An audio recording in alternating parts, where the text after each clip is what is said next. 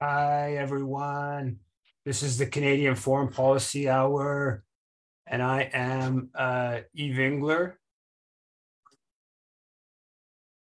I'm coming to you from Jojage, which has long been a meeting place of various First Nations, otherwise known as Montreal. And this is about the 75th, 80th session, weekly roundup on Canada's role internationally from a critical perspective. And tonight we're going to be focusing on the Canada's complicity in genocide for the Palestinians in Gaza. But before getting to that, I thought just a few updates on other developments in Canadian foreign policy. We have there's a rally tomorrow in Ottawa. The CARICOM conference is taking place with Canadian officials, where Canada's going to be pressing the Caribbean countries to join the mission to Haiti. And so Solidarité Québec Haïti and some different groups in Ottawa have a rally planned for 4 p.m. If anyone's in Ottawa, if you can, please make it out to that. Global news today is reporting that Chinese military jet aggressively intercepts Canadian Armed Forces plane. The aggressive interception, of course, was not anywhere near Canadian territorial waters or airspace. It was right near Chinese airspace, and a Canadian Aurora spy aircraft was apparently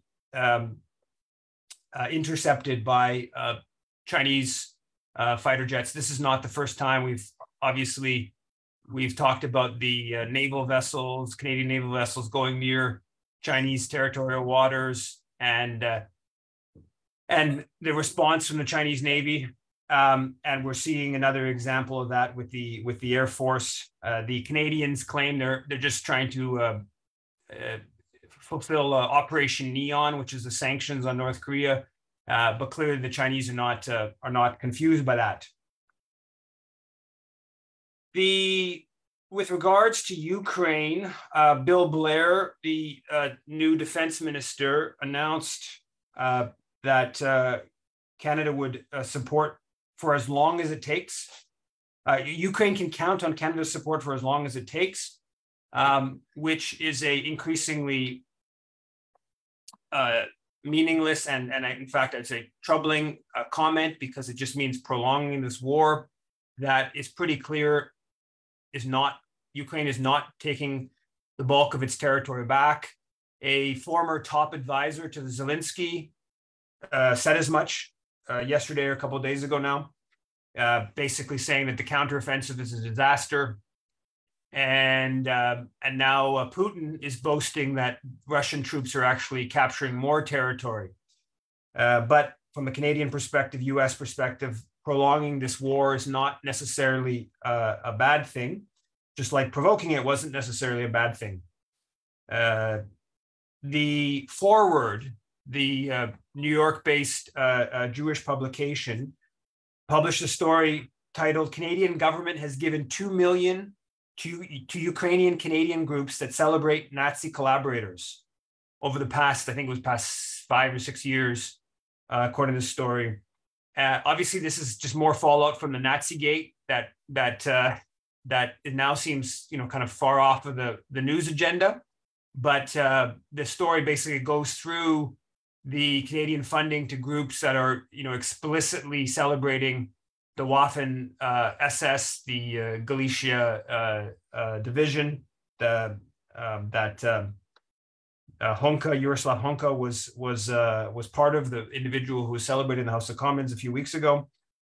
And so we'll see where this goes, but this Canada and the far right Ukrainian Canadian groups, there is a government money going into these groups, as we know, but this is just a sort of updating from some of the work that people like Richard Sanders and others have done in documenting that dynamic.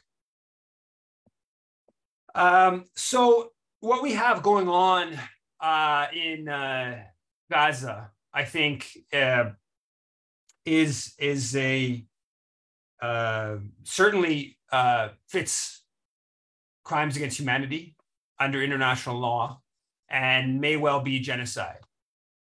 And in the last week or so, Israel has launched 6,000 rockets, more than 6,000 rockets at a territory about the size of Montreal, with about 3,000 Palestinian dead from its onslaught over the past week or so, about 1,000 children, something like 1 million, but something like half the population has been displaced. The government officials have been pretty clear about certainly their collective punishment, but their intent to starve, cut off electricity, cut off water, cut off fuel. They're open about it. The Israeli defense minister announced this openly. We're cutting all this stuff off. He said, Gaza won't return to what it was before. We will eliminate everything. And similar type comments, the Israeli president said there are no civilians in Gaza because they didn't overthrow the Hamas government. So there's no civilians in Gaza.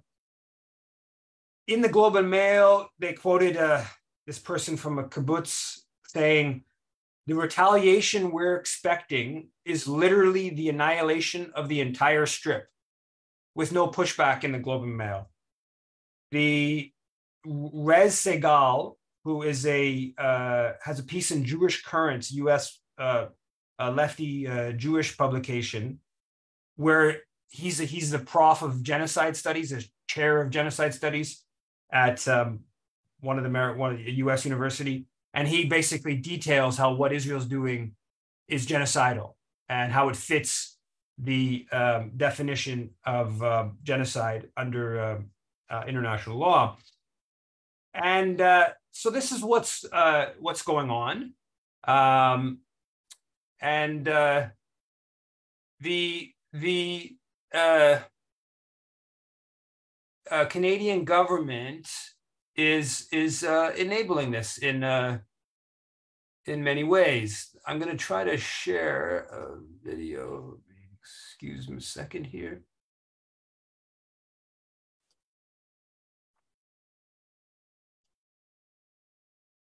Oh, maybe I'm not.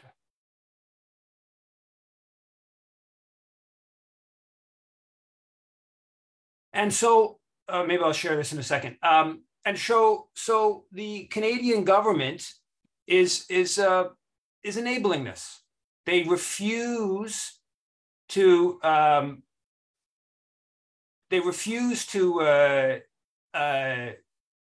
criticize Israel's policies. They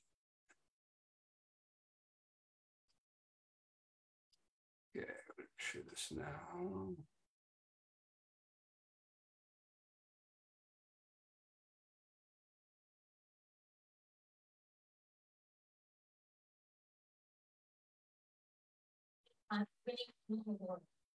Minister Vasquez, are you willing to condemn Hamas's crimes? Are you willing to condemn Israel's crimes against humanity in Gaza?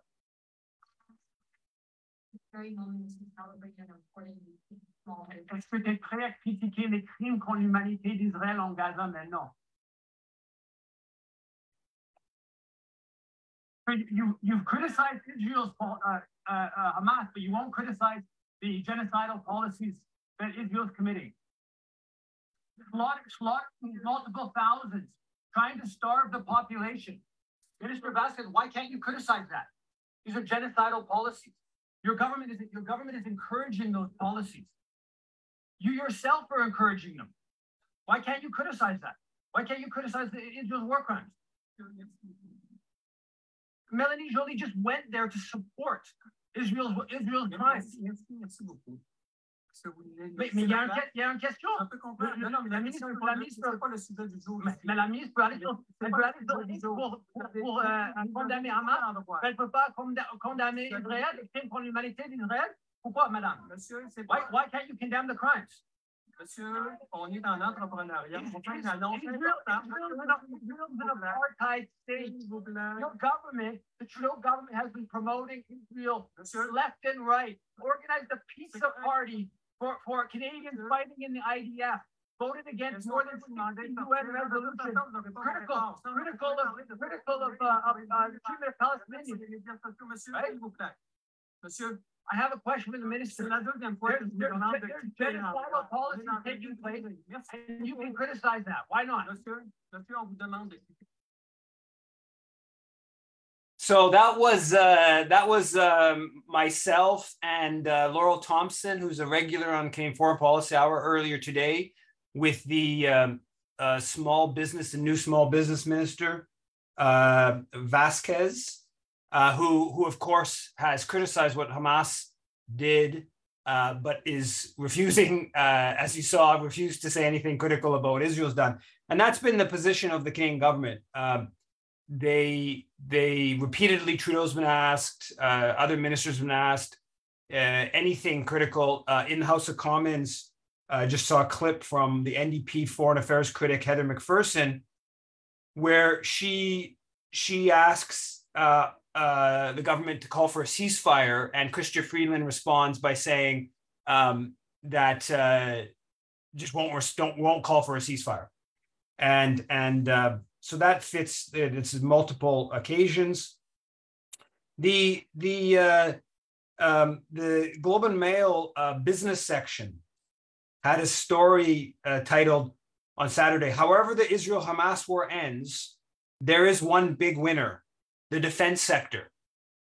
And that partly explains why the U.S. administration, Biden administration, sent a memo, an internal memo that came out that saying not to use the word ceasefire. And Blinken actually tweeted, obviously it wasn't him, but somebody in his staff tweeted mentioning a ceasefire after talking to the Turkish president, and then deleted the tweet that mentioned a ceasefire. So Canadian, American officials, they won't talk about ceasefire. I think there's much bigger politics than just the arms industry, but one factor in all this, of course, is that the arms industry does well by war. And the people who lead our governments are happy to see more warfare. Now, as I mentioned in that clip earlier today, Melanie Joly went to Israel on Friday, and she said she reiterated Canada's support for Israel's right to self-defense, and her counterpart that she met with, Eli Cohen, the Israeli foreign minister, said, "We continue to mobilize the world for the fight against Hamas. I met today with Canada's foreign minister, Melanie Joly, who also came to support Israel." So very clearly, they see this visit as a green lighting what they're doing in Gaza, in the genocidal policies, the siege, the further siege, long-standing siege, but the siege has been further tightened, and the violence. And there's all kinds of crazy stories floating around. Well, Seymour Hersh has one about what Israel plans to do. There's talk about the ground, if you went ground invasion, and some of the things could lead to like up to 100,000 deaths. And then there's this plan for these wild, according to Seymour Hersh, the bunker busting bombs, because of course Hamas, there's tunnels down below. So that's much of the resistance is going to come from down below. And so if you don't want to go house to house and door to door, the Israeli military doesn't want to do that. If they can avoid it, then you just drop these wild bombs and just blow up everything, including multiple stories down below to blow up the tunnels. It's all pretty wild. Obviously, what's already happened is pretty wild, and the possibility this could even be certainly continued and possibly escalated is really crazy.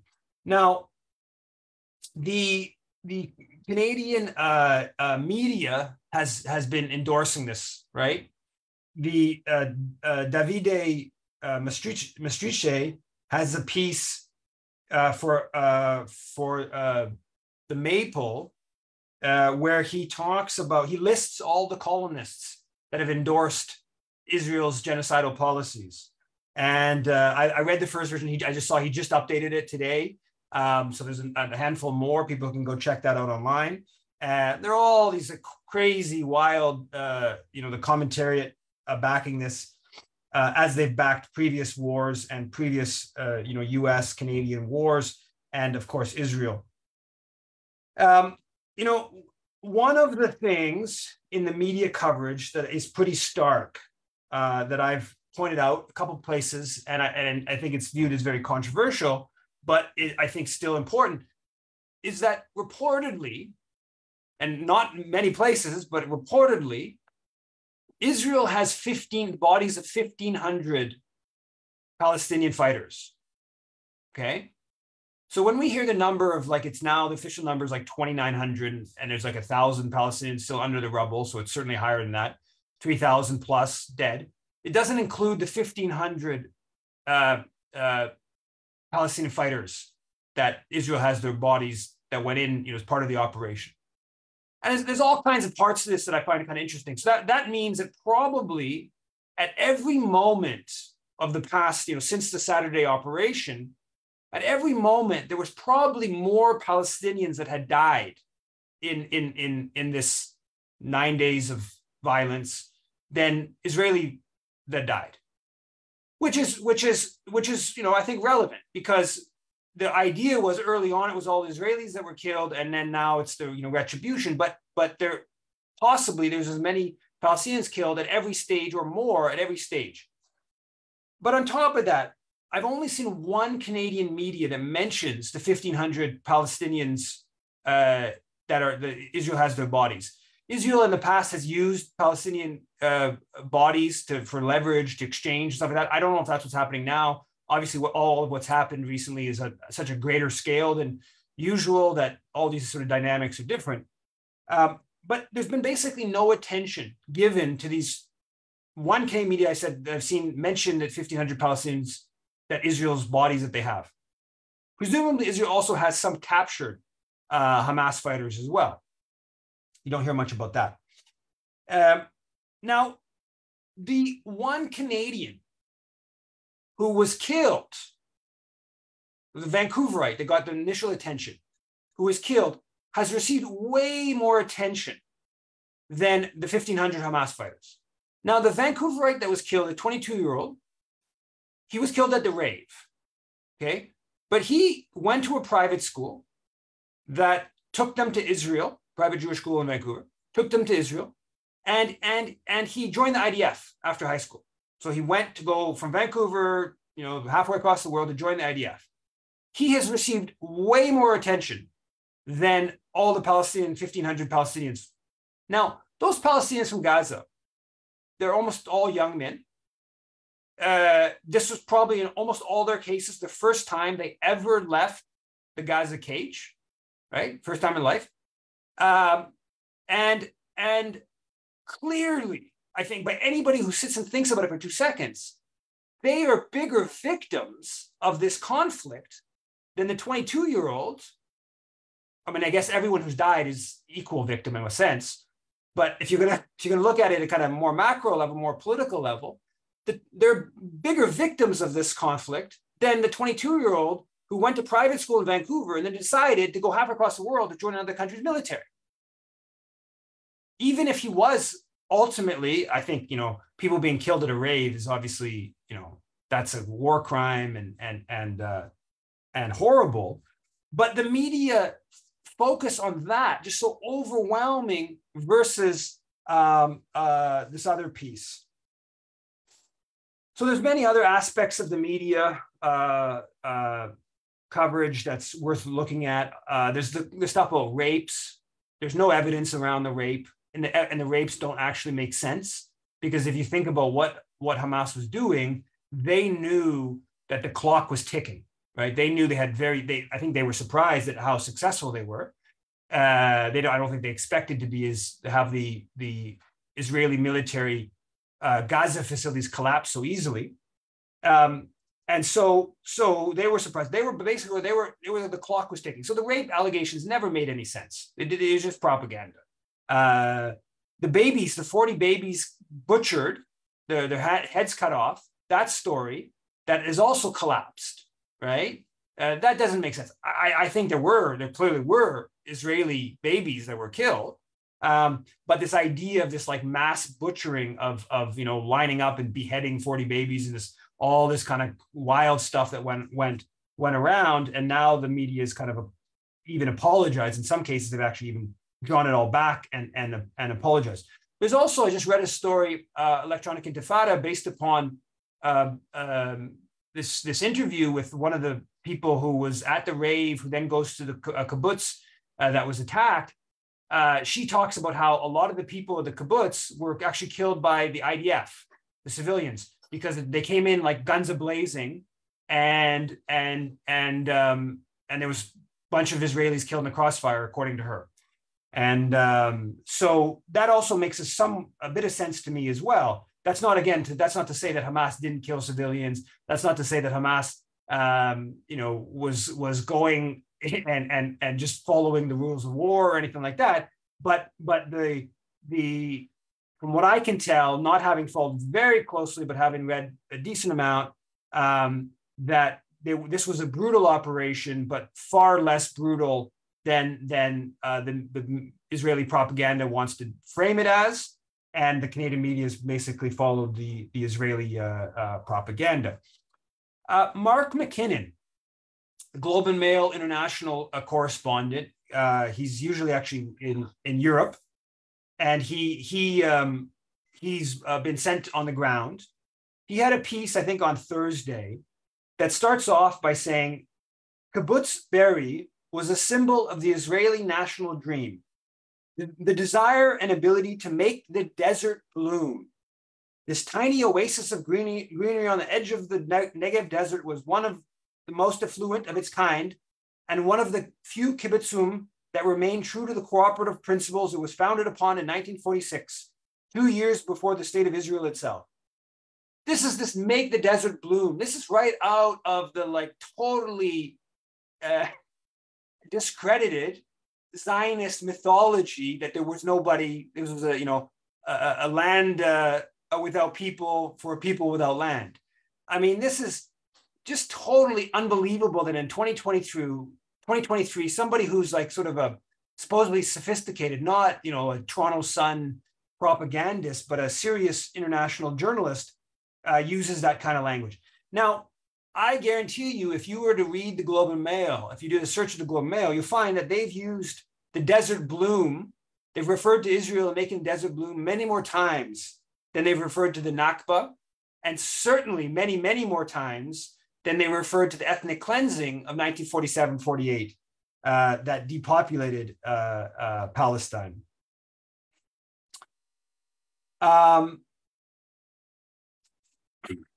So the media has also gone into this whole path of basically criminalizing pro-Palestine protests. So I think it's the Globe had a story titled "Rallies Raise Question of Whether Canada Should Have a Law Against Public Cheering of Terrorism." So all the pro-Palestinian demonstrations were public cheering of terrorism. The Tristan Hopper, who's a National Post columnist or reporter, on Twitter, he said, quote, "So when do we declare the Palestinian flag a hate symbol? I'm not seeing a lot of them being waved by people who don't support mass murder." Barbara Perry, the supposed anti-hate, anti-fascist far right, fighting the far right. She's the head of the Center on Hate, Bias, and Extremism at Ontario Tech University. In the Globe piece, she backs this new changing the criminal code offense around glorifying acts of terrorism. According to this, to protect Canadians from speech that stokes more violence in this country, and to defend against the potential escalation of terrorism here and abroad. This is like someone she's tied in with Bernie Farber and this sort of, but the unions bring this person in, Barbara Perry in, and she's saying we should have these laws that you can't go protest for Palestinian rights because it can be defined as supporting terrorism. And that's what they've done in France, right? In France and some other European places, I think in Germany, they've banned Palestine solidarity demonstrations in recent days. And there's an effort to bring that here, backed by some sort of pseudo-liberalish forces. The Globe had a piece titled "Public Servant Probe for Anti-Israel Posts," and so some former Privy Council person, sort of, somewhat high up in the bureaucracy in the Canadian government, has said things that were viewed as too critical of Israel, and they're going after him. Air Canada fired a pilot for his Palestine protests.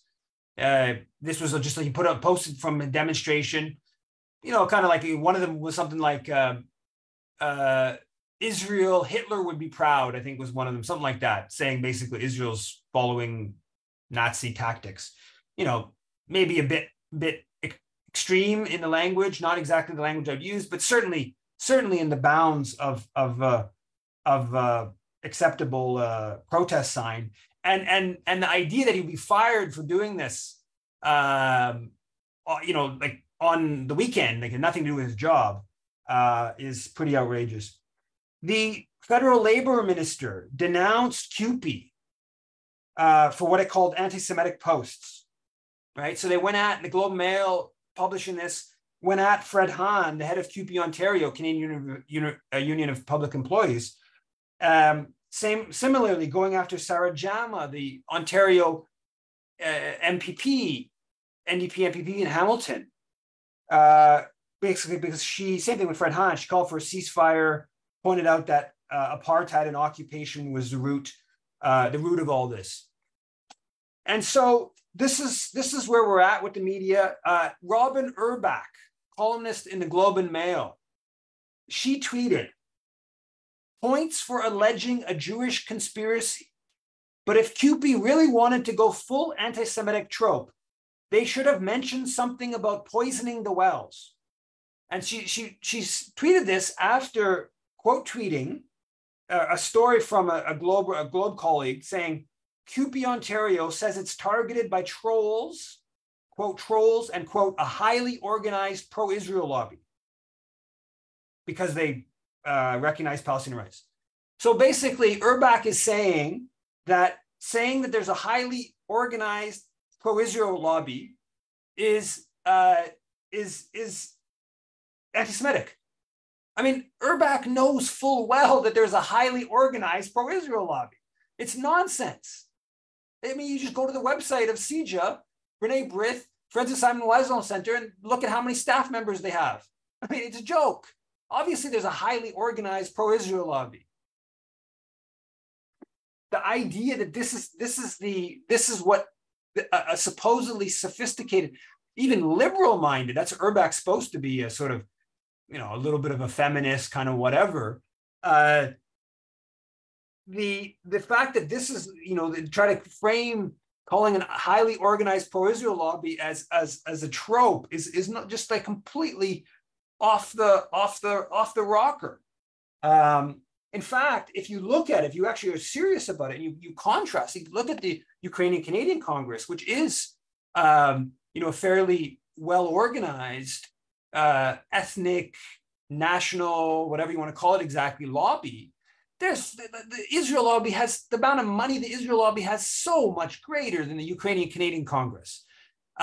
So much better organized, way bigger staff, way more organization, way more of a structure. And depending on how you define the Israel lobby, if you look at, part of the Israel lobby is these private Jewish schools that explicitly say that they're trying to make their students advocates for Israel, and in case often try to encourage them to join the Israeli military.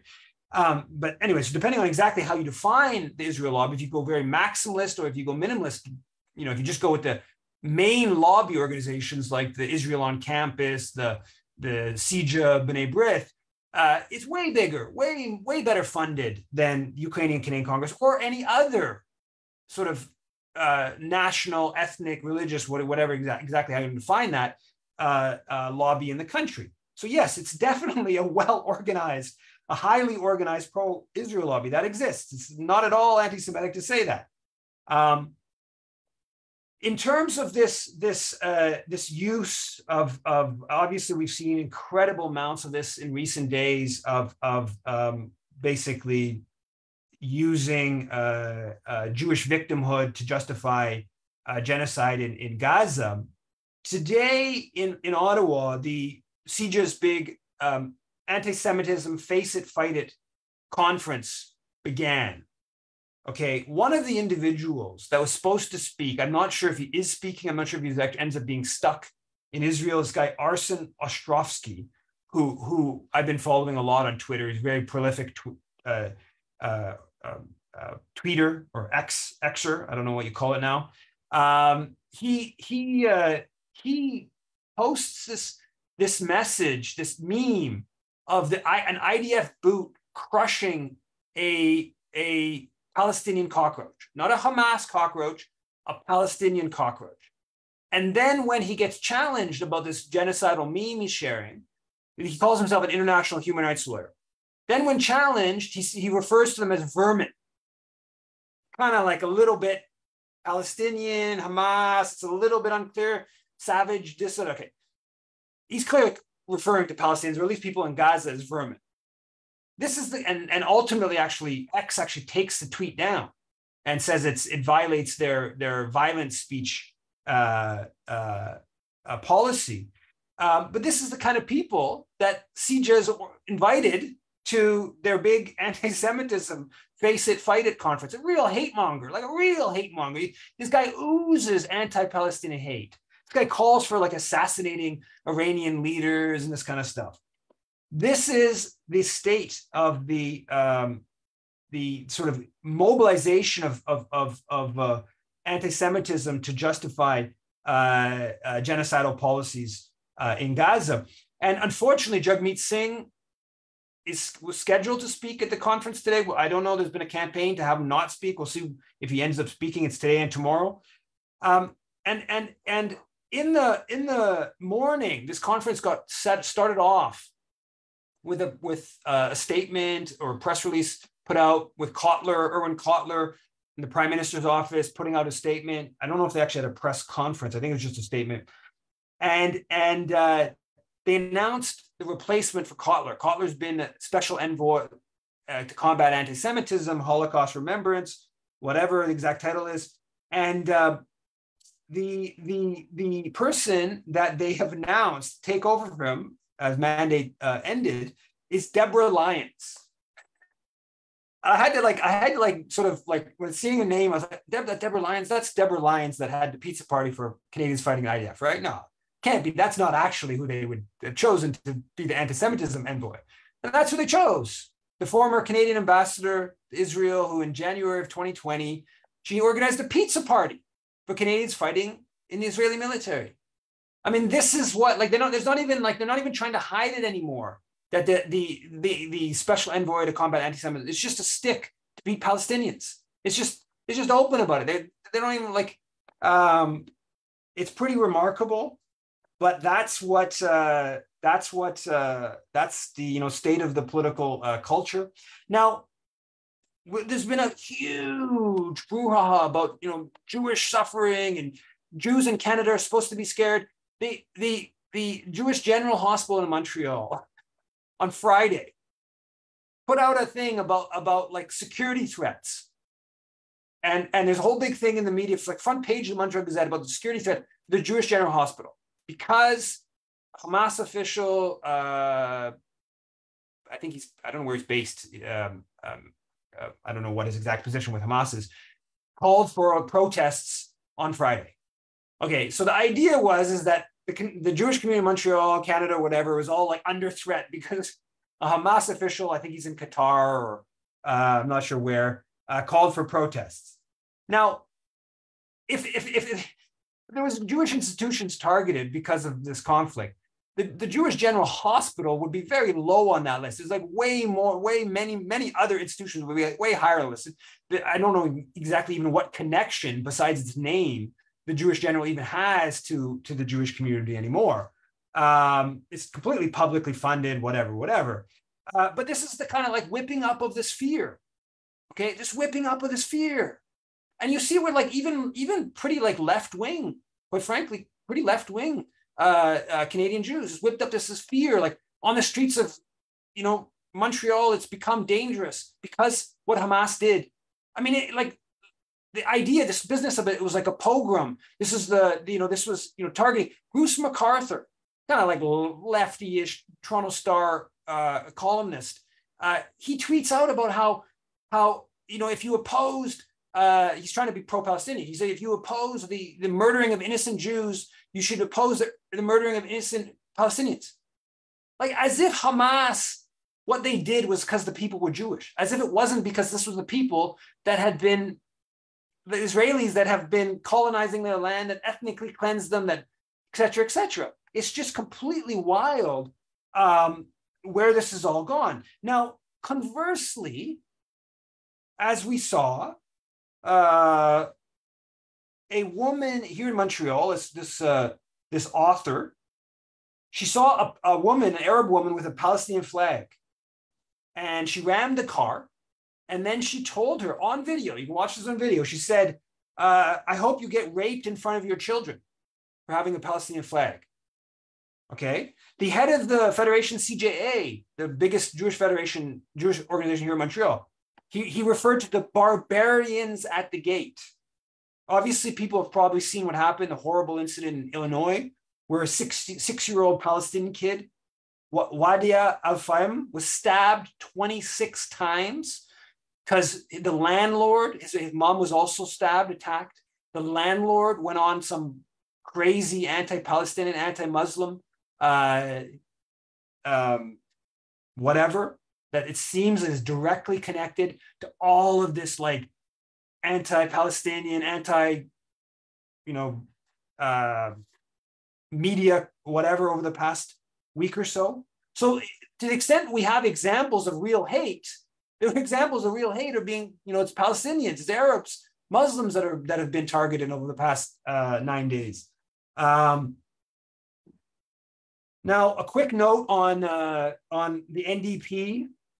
The head of Ontario NDP, Merritt Stiles, her chief of staff, sent emails to all the MPPs reiterating, this was leaked, reiterating my previous direction to not attend demonstrations related to the conflict on Palestine, and that all public statements had to align with federal NDP and be pre-approved.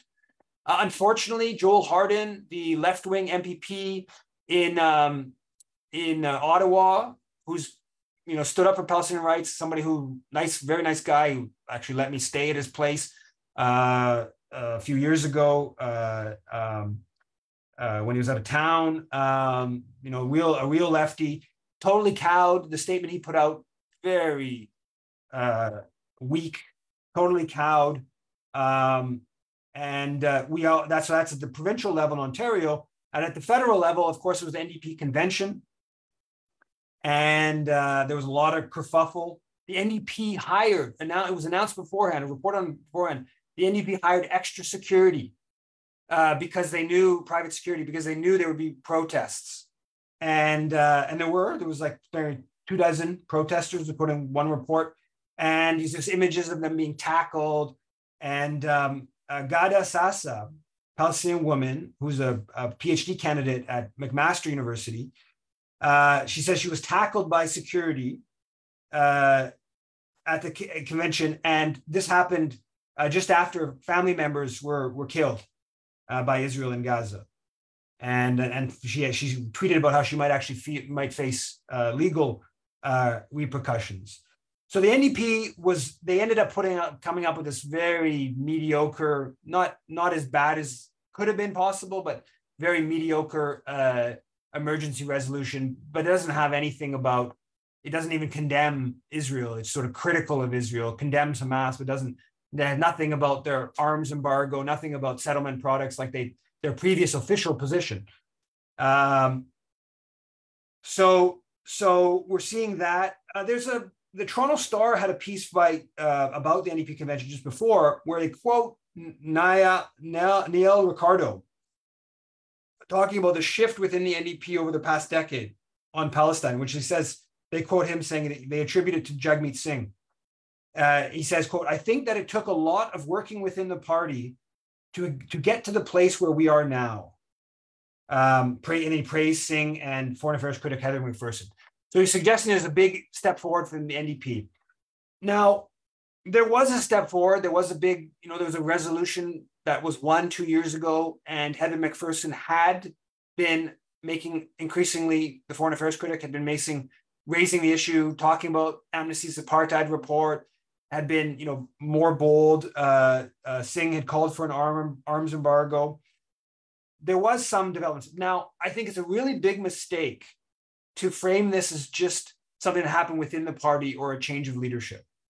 I think it is correct. Ricardo is correct to say that there's some really important organizing by the left end of the party to push the Palestine resolution. There was also the organizing, the last convention around the no IHRA resolution. But that was more like kind of by independent Jewish voices kind of crowd. The Palestine resolution in the past was activist. Now, it's a really big mistake to say it was just why the NDP buckled was because there was inside organizing and there was outside criticism, right? And there was outside forces hitting hard, not pulling their punches, criticizing the NDP on their Palestine policy. And I think it's really important to not deny that outside aggressive, calling them to get off the Canada-Israel Interparliamentary Group, criticizing former Hélène Lavardière for speaking to JNF, AIPAC, things like that. So the aggressive criticism from the outside played a big role in softening up the internal process, and because the NDP had been suppressing Palestine resolutions for decades, right? They had blocked them even being allowed to be voted on. And the criticism of that was really important in softening up the leadership, weakening their ability to continue doing that. And that's part of why that resolution passed last year. Now, I've actually taken longer than I planned to take to do this, but I did want to go into some historic, right? What we're seeing to some extent, this is a bit of a caricature, but to some extent, there's an effort to suggest that all of this just started 9 days ago, 10 days ago, right? Hamas did something really terrible. And, until that point, we weren't, Israel, right? Israel wasn't, a problem, and we weren't backing Israel. It's because of the bad things Hamas did. And it's obviously complete nonsense and totally insane.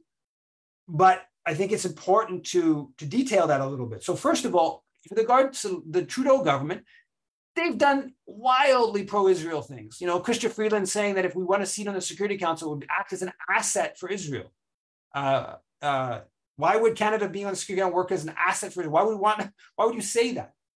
I mentioned the Pizza Party for Canadians fighting in the IDF, voting against more than 60 UN resolutions, suing. They sued.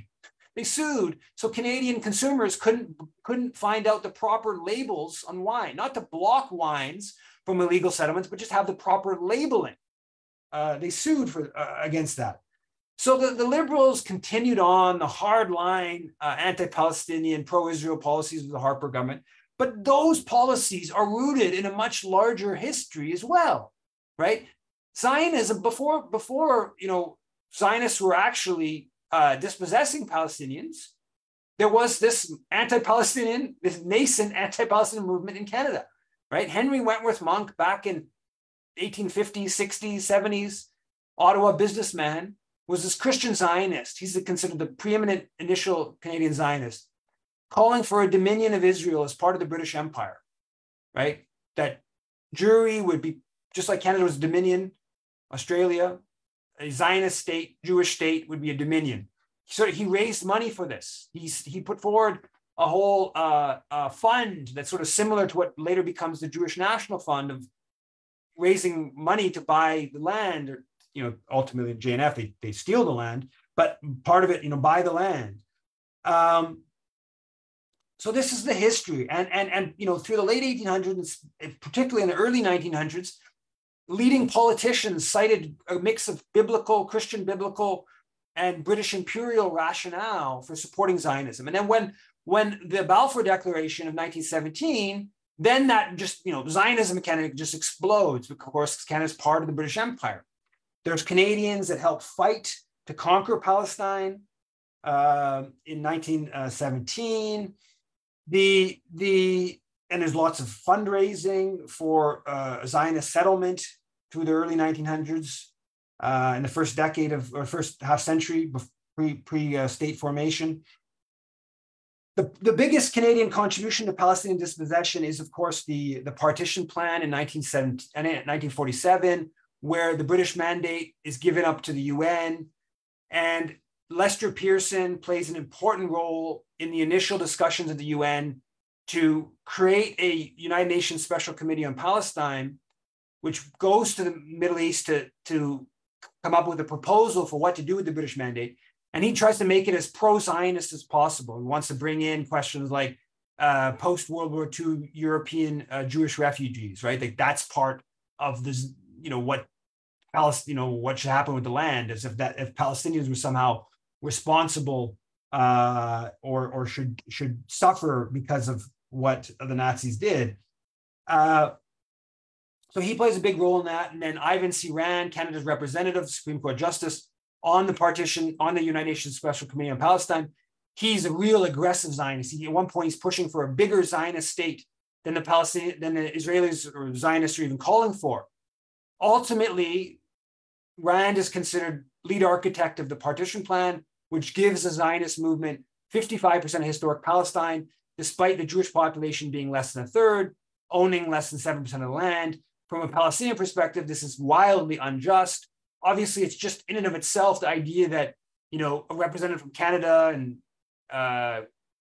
Guatemala and other countries around the world, that they would be defining what happens to your homeland. That in and of itself was objectionable, but the actual proposal was also very objectionable, and it legitimated the Zionist ethnic cleansing, right? And hundreds of Canadians fought in the ethnic cleansing of 47-48. The Israeli Air Force was basically Canadian. It was headed up by a World War II Montrealer, and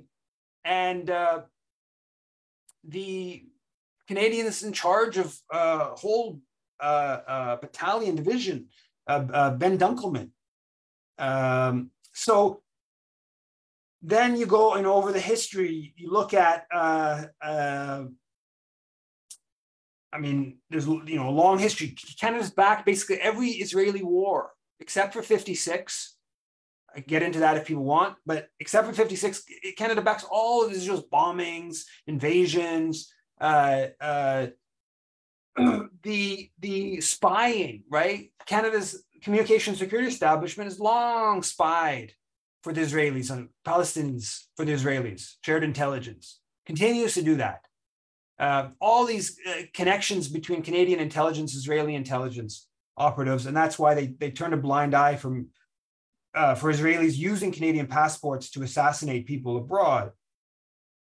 Probably the least anti-Palestinian Canadian Prime Minister, Jean Chrétien, he signs the free trade agreement in 97 that accepts the products produced in illegal settlements as Israeli custom laws applies, which is de facto endorsement or recognition of Israel's occupation.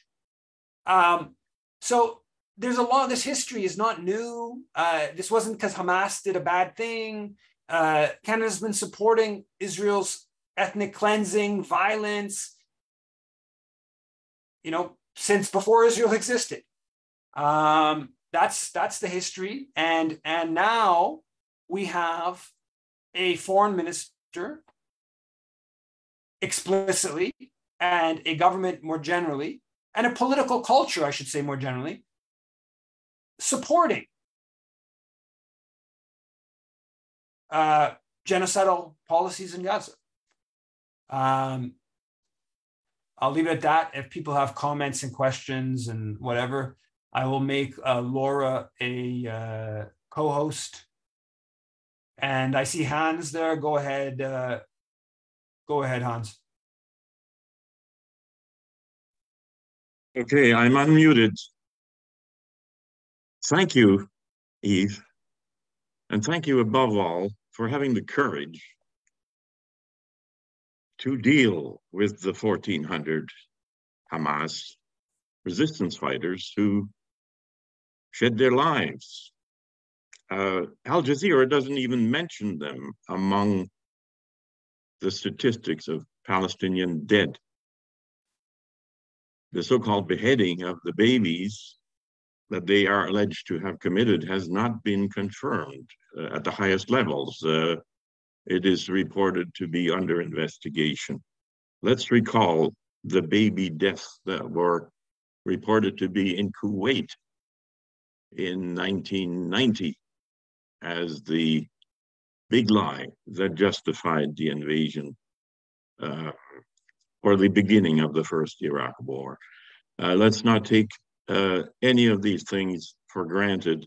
They have lied to us every time there was a war. Why should we believe them now?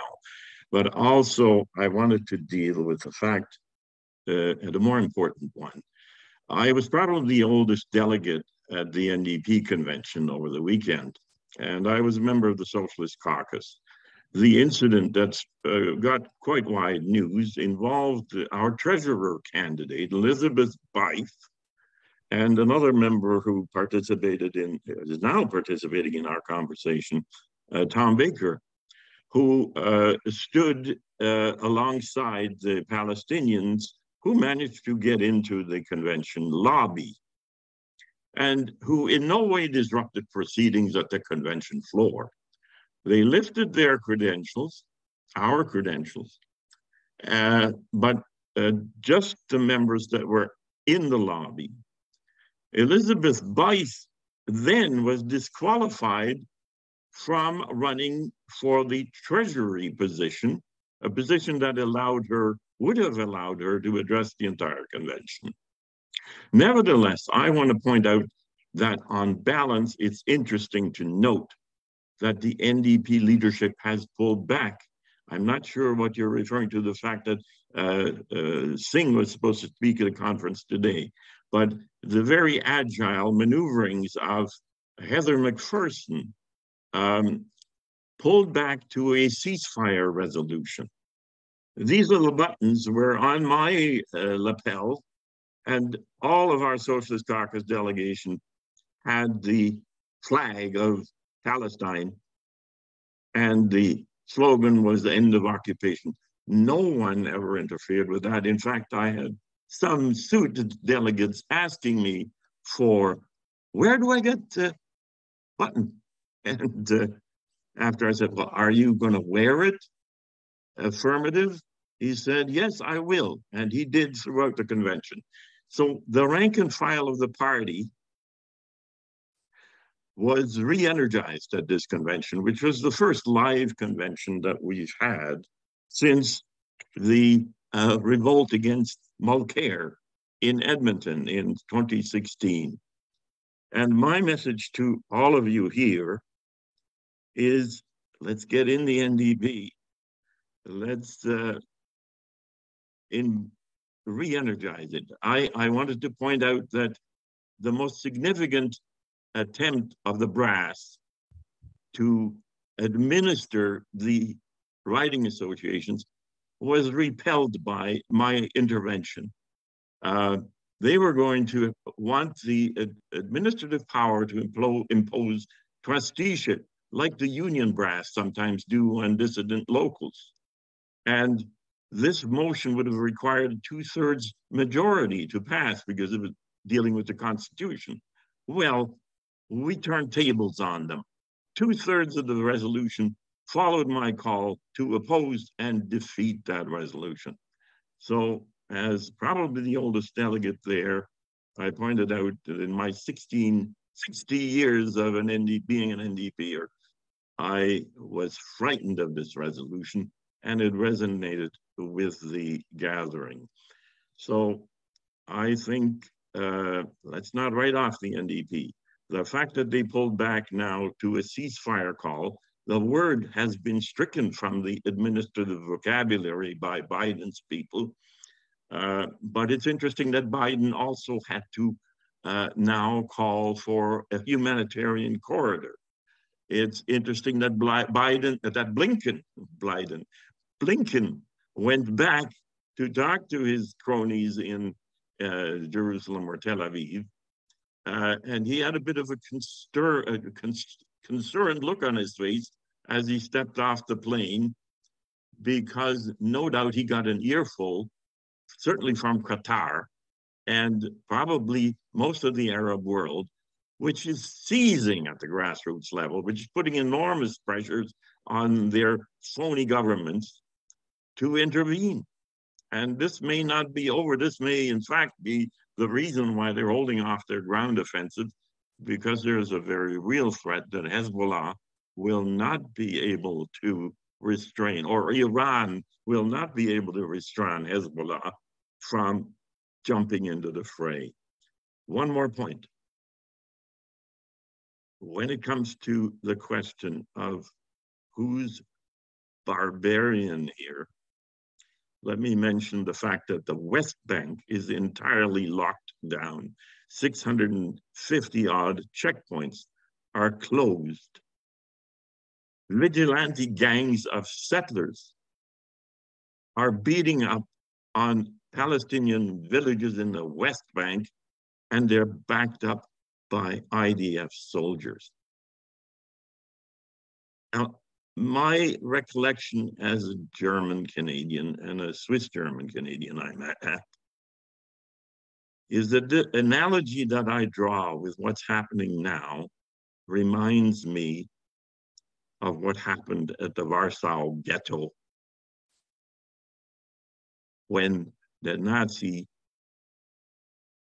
Gestapo Waffen-SS fired indiscriminately into the uprising of the Warsaw Jews, who knew full well that they were outnumbered, but they did not want to go to the concentration camp without resisting.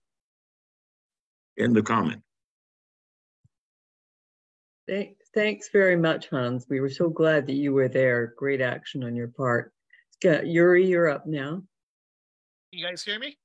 Yeah. Oh, I'm sorry. Before we go on, Yuri, I didn't give Eve a chance to respond. No problem. No, I think, yeah, I don't think it needed a response. Okay. Okay, go ahead, Yuri. Okay.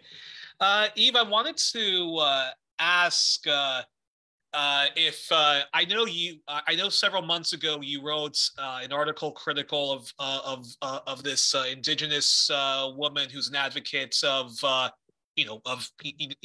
indigenous people of Canada,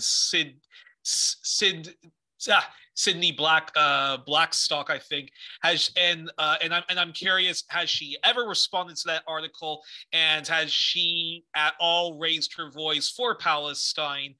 And you also mentioned that Wab Canoe apparently also was, slamming the Palestinian resistance, and is he still doing that? And I'm just curious your thoughts on that. And then a final thing is I'm wondering, like you, I also don't really believe in saying to the Palestinians how they should be resisting and all of that stuff. But sort of going on with what Nadia said last week, where she was saying, don't you think that it would be much better if the Palestinians mobilize themselves through nonviolence? And I agreed with her statement. I also agreed with your response that, well, under international law, the Palestinians do have the right to resist by any means necessary and still follow, the rules of war. But I also, but don't you think that given that there was mass protests against Netanyahu and his right-wing coalition and the judicial overhaul that they're trying to do, because that is mobilizing the Israeli left, and there were some Israelis that were also talking about that can't just end there. We also have to give justice to the Palestinians. Don't you think all of that has don't you think the attacks of Hamas have now completely demolished any chances of the Israeli left mobilizing for Palestine justice? Because now, of course, the society is all following, Netanyahu and his ultra-Zionism line of just, destroy them all. I'm curious for your response on that. Yeah, I mean, I mean, I think it's still too early to know how this all plays out. I guess at a medium, long-term historical perspective. I think you're right in that the reaction within Israeli society to this, the dominant reaction seems to be, from what I can tell, is like, kill more Palestinians, rally behind the flag, behind, hardline Zionism or whatever. So I don't think that Hamas was putting a whole lot of importance on the internal Israeli politics, which is probably at least partly a mistake. I can understand why Palestinians would be skeptical of sort of the left within Israel, because the left within Israel has often been just as anti-Palestinian, even if they're maybe better on some other issues. But I also think that, realistically, this is gonna, if there is anything, modicum of justice, whatever that is exactly in terms of the, two-state or binational, whatever, that obviously you have to, have some strategy of like reaching out to the Israelis and to, factions within Israeli society and all that kind of stuff. My guess is that Hamas's calculation had more to do with Saudi Arabia normalization, with with just sort of anger at Israel, just more and more aggressive. I mean, Hamas has stated as much, right? Like what Israel's done at the Alaska mosque, what Israel's been doing in the settler pogroms, and that's their. And I think it's also partly a response to, okay, we tried. We allowed for the March of Return. It stayed peaceful for the first March of Return, and Israel responded brutally, and so that effort was tried, and basically we want to make Israelis feel a cost for the occupation, right? That's the basic. We're not just going to disappear. Now I don't know where this all goes. I don't claim to, and I don't think probably anyone really knows where this is all going to go in the next little bit. I don't know. I think there seems to me like Hamas didn't expect that Israel's forces would sort of be so would collapse so easily. I think that's, they apparently got a whole bunch of Israeli soldiers in their pajamas. They either killed them or captured them in their pajamas. They didn't get out of bed, right? Like that's a pretty wild collapse of Israel's vaunted intelligence, technology, fence. They were able to just like bust up all their machine guns on the fence, all the monitors, the sensors. Hamas sent drones that basically disabled this like high tech. I don't know. I haven't followed Israeli military technology, and I know there's lots of books about it. I'm not very knowledgeable in that, but it's supposed to be really good.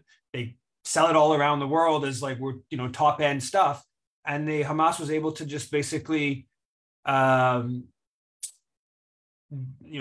immobilize it all.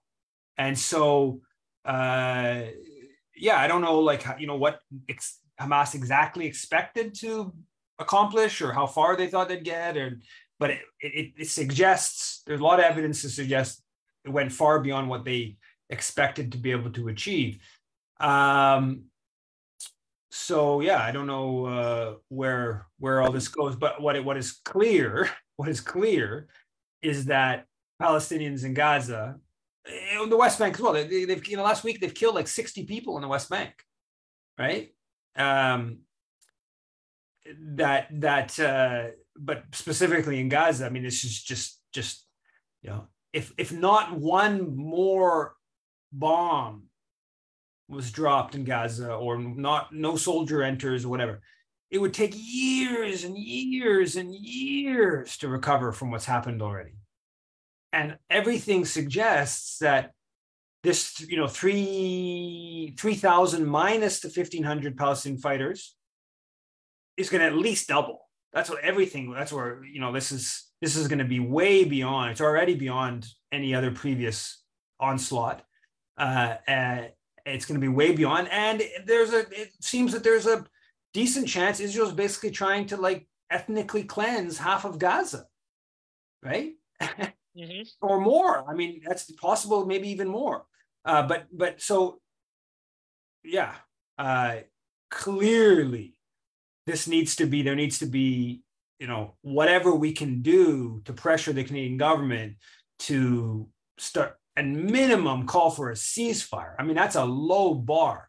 They can't call for a ceasefire, let alone condemn Israeli violence and or actually take action, right? Like we're not even at the realm of ceasefire, then go condemn violence, then like minimal diplomatic action, then like, whatever. There's like just so many. Anyways, but yeah, go ahead. Wendy, you're up. Well, first of all, thank you very much, Eve, for creating this forum where we can talk about this stuff. I really appreciate that. And I want to let everybody know I'm Wendy with the Canada Boat to Gaza. And the first thing I want to say about the NDP, I know that a lot of people have been, trying to rally and be supportive of their actions, but really they're a dud. They have not supported Gaza. They have not supported Palestine in any of their policies, any of their actions. They have silenced good politicians, as Eve said. They have done everything in their power to silence any kind of negative reaction towards Israel's genocide. And so I just want to, say that first. I think that we need to be thinking outside all the boxes in terms of how we respond to this. This is a genocide that we're watching on our TVs. These are children. These are women who are being boxed in, who are being corralled into a spot where they cannot leave. They have no water. They have no food. They have no access to the outside world. They have no electricity. So we need to respond our response has to be parallel to that, right? Like we have to fight back really hard on this. And I don't know how we do that, except that we say no to all of our governments. We have to say no to all of our governments, and we cannot look to Western governments to support us because they're not, and they're not speaking for us. And I think that's really important for all of us to remember. Thank you. Thanks, Wendy. Okay, I'm sorry. So Eve, should we go on? We've got two more questions. Should we go on then to Alan? Yeah, we need to take action. We need to rattle things, and the actions need to be everything from signing petitions to email campaigns to the CJA conference today. Looks like there was 20, 30 people that rallied in front of the CJA conference today, to what Laurel and I did today, to these. We need to do all these types of actions. Clearly, that's, it's no special. I mean, Wendy's been doing this for however many decades or whatever. Go boat to Gaza. We just need to ramp that stuff up. There is the public sentiment, like when they turn to the whole anti-Semitism so strong, it means they know they can't debate they know the Israel support for Israel has dropped. Right? They need to put it onto a different terrain. And so, and the polling shows that with how many Canadians think Israel's an apartheid state or a racist place, all that stuff, that poll that came out 2 months ago, month and a half ago, shows that. But clearly, when it comes to consolidating the opinion, I mean, look at the demonstration here in Montreal is like towards 10,000 people on like 48 hours, right? When it comes to consolidating that opinion, we're not that good at that. So the turning that into a force of power is a big obstacle. Go ahead, Alan. Yes, I would like to voice the same as what so many others here are in their disappointment with the NDP. This morning, I had picked up on Al Jazeera that Iran had made a statement, something to the effect that if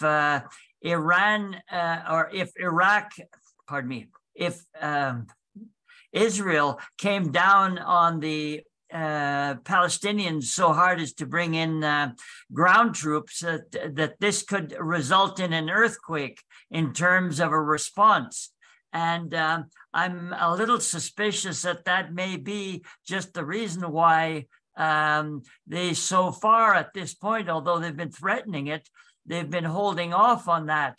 That doesn't mean that it isn't going to happen, but and something rather synonymous with that is a statement, perhaps some heard it on the CBC in an interview with Brian Mulroney, that he made a statement to the effect that if the Israelis come down too hard on go too extreme with what they do to come down on the Palestinians, that there could be a seismic shift. So it's the whole thing as to what's going to happen is not any kind of foregone conclusion yet. So that's the extent of my comments. Yeah, thanks. You're right, Alan. If it's okay, Eve, we'll go ahead to John now. Just on the question of the NDP, I've been a member of the NDP off and on since the 70s. I've consistently expected to be kicked out on a number of issues. I'm on the left of the NDP, but to endorse what Hans has said, you need to distinguish between the NDP as an organization and whether or not you vote for it.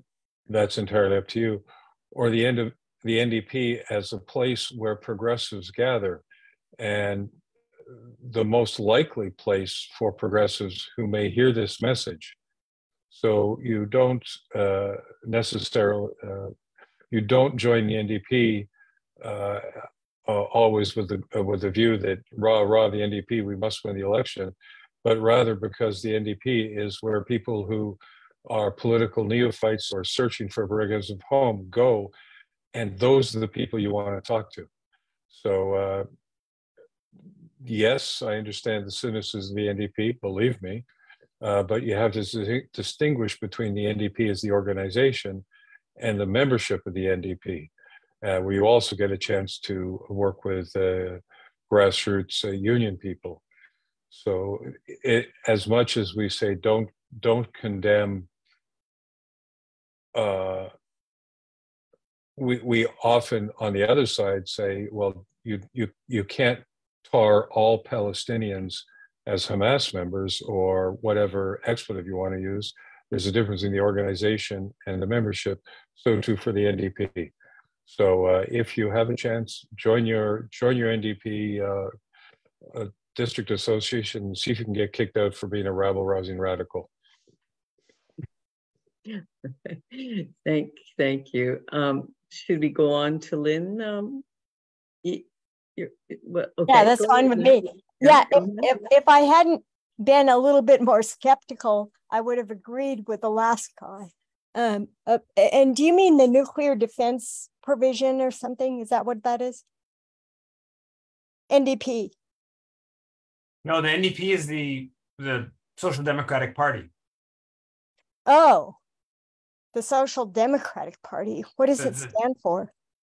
The supposedly left-wing Canadian political party. Yeah, what's the acronym? New Democratic Party. Oh, okay. Okay. Very bad name. Okay, listen, sorry, I was double dipping. I was doing Ralph Nader Hour simultaneously with you. Okay. It's a tough act, but it worked a little bit. Anyway, so these are the Social Democrats, and what are they doing? They're standing against this proliferation. I take it. No, they're not very. They're going along with supporting the anti-Palestinian policies of the government. You're kidding. These leftists? Supposedly. Are they origined out of Canada? They are. They're the third major federal party. Feel sorry for you. Oh gosh, that's bad. So he was saying, in effect, that at least this is getting people involved, or what was his argument then? Because I was in the wrong. I don't know if I want to rehash all of it. I think there's a debate on how much energy people on the left should put into the NDP. And there's a debate on that question, and there's different perspectives, and people putting out different perspectives. Okay. What I want to keep moving. Sorry. What I wanted to bring up was something, please, because we have only. Well, yeah. Did you know that the Louvre? Did you know that the Louvre was closed, and the Versailles Exhibit Center, and that there was a stabbing or shooting or something, killed somebody, an Arab, and this was all attributed to this situation between Israel and Palestine. And the other thing that I wanted to bring up, I mean, it's concerning if the Louvre is closed, is this making it unpleasant enough to be in Europe that you want to get out of Europe? I mean, I know that Israelis are leaving, getting sent out. I mean, beyond the Middle East, not just to Lebanon, out.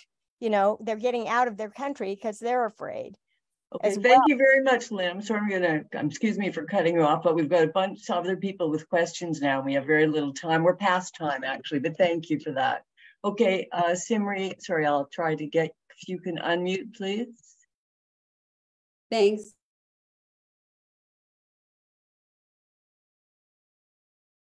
Sorry, you're muted, Simri, again. Did you mute yourself? Here, can you? There we go. Okay, great, thanks. Yeah, I think we were overwriting each other. Okay. Okay, no, I just, Lynn touched on a lot of things I wanted to say, but basically, like, it is what it is. What we have right now is somebody said, would you suggest not writing to the NDP or something? No, the NDP is the party that we have, and it's the one of the parties that's in power, so use it.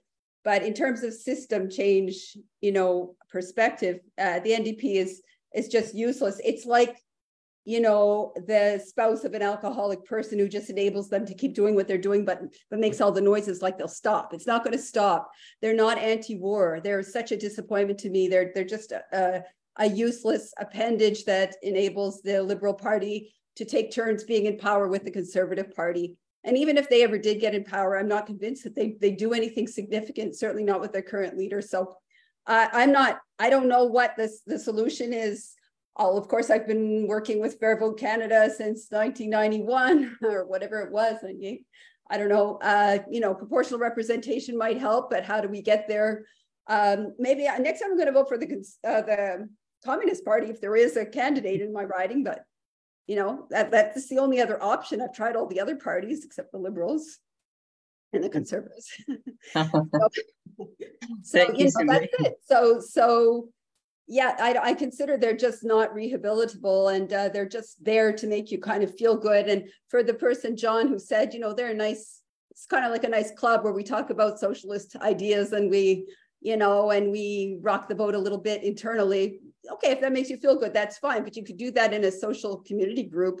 In terms of a political running of our country, we need a party that's gonna act with that's gonna not facilitate all the warmongers that we're having right now. Thank you, Simri. Okay, Eve, I think we'll just take one last question. Actually, two is two okay? We have two questions. Yeah, let's try to do this quick though, because it is okay. So Elizabeth, I'm trying to unmute you. Okay, go ahead. I'm unmuted. Yeah, when I was 3 years old, the SS was taking our very nice Jewish neighbor, and my father tried to stop them, and the SS was going to take him too. And I screamed so loud and held on to him, but he left him. So I have a very strong sense of justice. And I'm appalled that the internet, for one thing, it must be very clear to the international Jewish communities that Israel is not a safe place anymore. It's like the Tet Offensive in Vietnam, that they realized, it's not a safe place anymore. And I'm appalled that the international Jewish community does not say this is unjust. We cannot do that to the Palestinians, and that would make a difference. But they seem to be very quiet, and I'm appalled about that. Thank you very much. I mean, I just to say quickly, I mean, I think there obviously, today, like I said, today in Ottawa, there was a couple dozen people from Independent Jewish Voices criticizing that anti-Semitism conference as being anti-Palestinian. There's been protests in Washington, D.C., Jewish Voices for Peace. But there are Jewish organizations and many members of Jewish community that are critical. But it is completely correct that the dominant organizations are completely tied in with just backing Israel, and even you can make a good case that even what they call backing Israel is kind of insane, because eventually you just keep expanding, you keep belligerence against your neighbors. Eventually it's going to lead to the destruction, right? So you can even make a case that from a strictly like Israeli security standpoint that this is not sensible from a medium or long term, but they're completely bought into this Zionistic, Jewish supremacist, land expansionist ideology that means that they sort of continue this type of policy, and it has succeeded to a large extent for many decades in a certain sense of succeeding, and it may continue to succeed for many decades. But I think that if you live by the gun, eventually you're probably going to die by the gun, and unfortunately, much of organized Jewry around the world has funded this, supported this. And we're seeing right now continuing to back these genocidal policies in Gaza. Okay, Ghassan, you're up, please. Ghassan? Hi. I want to say first about because I'm from Syria. I know I was born there and lived there. Just to let you know, guys, that Hamas was created helped by Israel. They helped funding Israel, Hamas. Netanyahu himself has a quote addressing his party. He said, if we want to dismantle Palestinian state, we should support Hamas. Hamas is like all jihadist religious group. It's an excuse for the imperialist power, like United States, use those jihadists as an excuse to bomb and destroy and send their troops. It's an excuse. They are the ones who are behind this. They know, like they don't know that Taliban for 20 years they are in Afghanistan. They didn't know that Taliban was funded by Qatar. And who's Qatar? It's a small, tiny country. They cannot control Qatar. Qatar has energy, has gas, but Russia was using 10 times more Qatar, and they stopped importing from Russia like this in one day. They cannot stop Qatar. It's a little bit hard to hear you, Ghassan. Can you? Yeah, it's hard to hear. Yeah. These groups, like all these jihadist groups, are created by Israel and are created by American imperialism. So this is as a beginning. Like the reason is Hamas become popular because it's the only voice now. Oslo in 1990, I think Oslo Accord was signed, and Palestinian president at that time, Arafat, signed and agree on like Israeli state, and there was a in the accord that we have to go and establish the Palestinian state.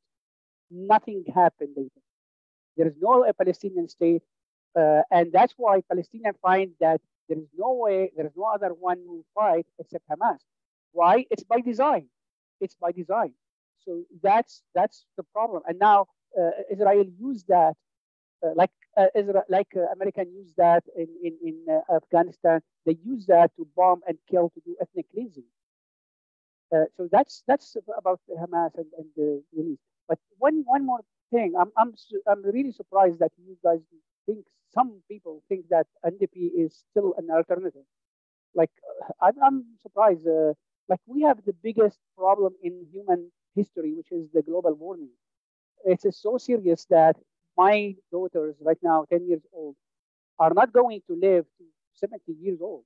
It is that serious, and nobody is doing anything. Liberal are liar. The gas tax, or like energy tax, whatever, it's a joke. It's a joke, total joke. The biggest polluting institution in the world is American army. You go watch the Abby Martin documentary. It's the biggest polluting institution in the history. Yeah, and that's true, Ghassan. It's very true about their contribution to global warming. So I'm going to have to, I think we're going to, I think because I know Yves has small children he has to do things with now. I see Hans, I see you raised your hand again, but I think you're a colleague, but I think. Yeah, maybe next week, we can continue next week because I do have the parental duties here. Yeah, okay, thank you everyone. That was a great session. Thanks. Thanks everyone.